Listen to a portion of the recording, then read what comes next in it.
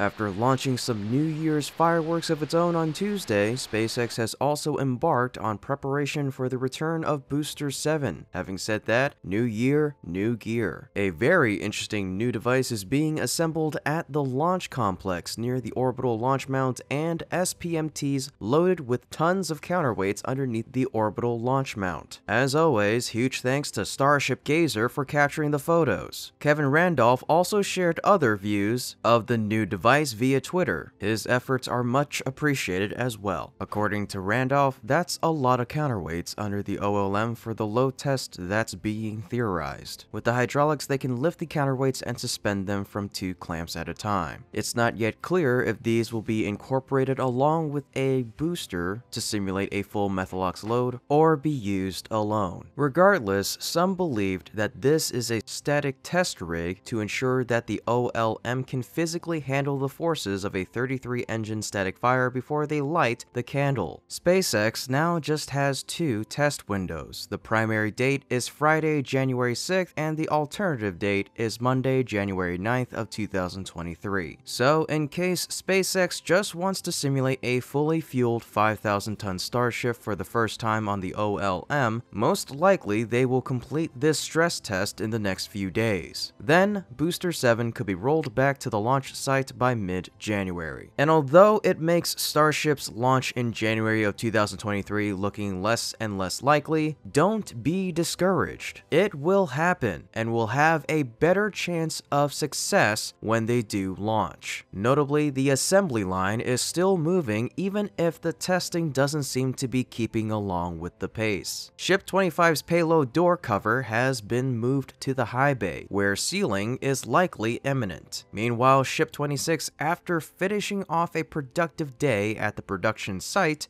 has been removed from the welding turntable in the high bay. It'll now be outfitted with other pieces, such as its raceway. Ship 28's common dome has been flipped outside of the Star Factory this morning, providing an excellent view inside of the dome. This now means all 3 domes for S28 are sleeved and flipped. Interestingly enough, this did not happen inside of the factory itself. This suggests that there may not be enough room inside. The bridge crane used for flipping could be busy, or a variety of other things. No matter what, this is a very welcome thing to see flip again. And all of these updates wouldn't be possible if it weren't for Lab Padre and the Ring Watcher and their constant effort in providing us those said updates. Big thanks to them. Perhaps only if the OLM has all of its issues resolved, testing could likely be ramped up to match the assembly pace. But what's more amazing, besides SpaceX's Starship, numerous other rockets may take flight for the first time in 2023. The most important, Vulcan Centaur by United Launch Alliance, will eventually replace the company's Atlas V, a rocket that has been central to American spaceflight for 2 decades. The Vulcan relies on the BE-4 engine built by Blue Origin, the rocket company founded by Jeff Bezos. The same engine will in turn be used in Blue Origin's New Glenn rocket, which may have a test flight late this year. A number of American private companies are expected to test new rockets in 2023, including Relativity and ABL. They could be joined by foreign rocket makers, including Mitsubishi Heavy Industries, which could test Japan's H-3 rocket in February, and Arianespace, which is working toward a test flight of Europe's Ariane 6 rocket. We're guaranteed at least 1 lunar landing attempt in 2023. A Japanese company, iSpace, launched its M1 mission on a SpaceX rocket in December. It's taking a slow, fuel-efficient route to the moon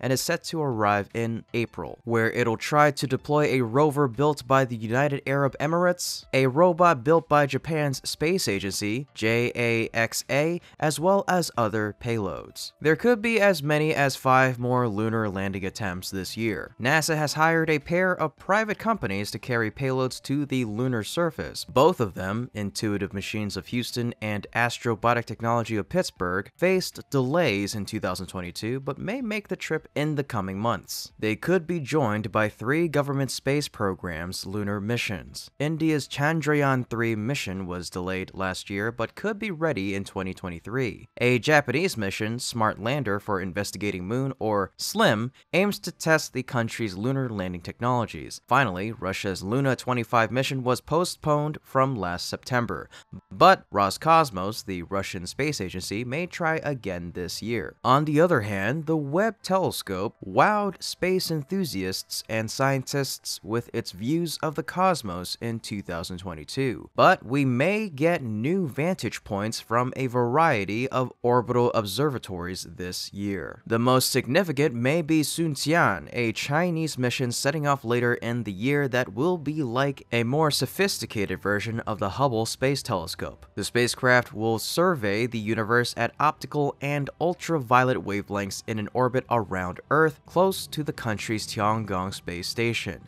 A Japanese-led mission, XRISM, pronounced CRISM, will launch earlier in the year as well. The mission will use X-ray spectroscopy to study clouds of plasma, which could help to explain the universe's composition. A European space telescope, Euclid, may also launch on a SpaceX rocket after the Russian invasion of Ukraine resulted in the spacecraft losing its seat on a Russian Soyuz rocket. It'll study the universe's dark energy and dark matter. Two major and one minor planetary missions are due to leave Earth in 2023. ESA, or ESA's Jupiter Icy Moons Explorer, or JUICE, will launch on an Ariane 5 rocket in April in order to arrive at Jupiter in October of 2029. JUICE will examine all the Galilean moons up close. The mission will overlap with NASA's Europa Clipper, which will launch for the Jupiter system in late 2024. NASA's Psyche will depart in October aboard a Falcon Heavy rocket for the enigmatic metal asteroid 16 Psyche. If the mission goes off as planned, the mission will reach the rock in mid-2029. Finally, Rocket Lab may launch MIT's ambitious Venus mission in May. If it launches as scheduled from Mahia Launch Complex 1